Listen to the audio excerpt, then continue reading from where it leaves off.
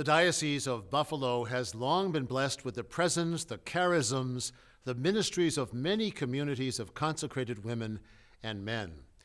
As we observe the feast of St Ignatius of Loyola, we celebrate the gift of the Society of Jesus among us, the Jesuits. We have had Jesuits here in Western New York since 1850.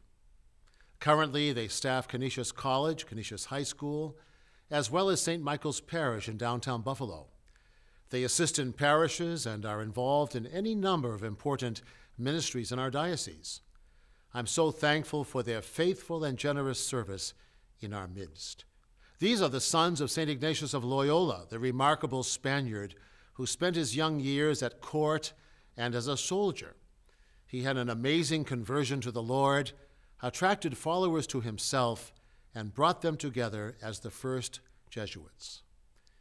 He sent missionaries to other lands to bring the joy of the gospel to all who had not come to know it. He gave us the spiritual exercises, to this day a powerful way to encounter the Lord in scripture-based prayer and meditation. Ad maiorem Dei gloriam is the great Jesuit motto, to the greater glory of God. May God's greater glory be the inspiration for all of us as we live our discipleship, growing in holiness and embracing our mission to witness the love of Christ to all we meet. St. Ignatius of Loyola, pray for us.